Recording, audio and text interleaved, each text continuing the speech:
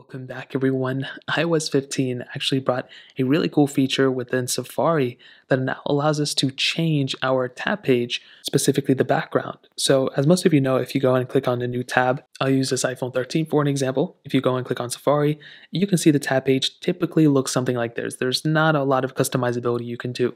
Well, now with iOS 15, you have the capability of at least changing the background. So in order to do this, what you want to do is you want to hop into Safari, just like I did here, and all you want to do is create a new tab.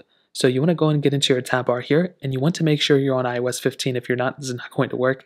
You want to go ahead and create a new tab, so you'll come straight into this page, and then what you want to do is you want to scroll all the way at the bottom. Now you'll see right here, it'll go and tell you from the iPad mini or whatever other devices, but at the bottom, there's a little edit button. So all you have to do is go ahead and click on the edit button, and you'll see a ton of different things that'll come up. You'll see a lot of favorite options up here, whatever this is.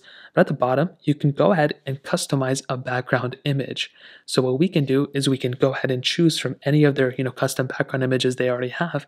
But you can also click on the plus button, and you can choose an image that you already have. So in this case, I don't really have any images that I've already chosen. I mean, this is not my main phone, but you can also choose from any of these other background images that they have here, which look really awesome. So I'll go and choose this one. You can go and click out of here, and you can see that the new image, basically, it has a new background image, which is really awesome. So you can always turn it off by going down, clicking edit here, and then turning this off like this.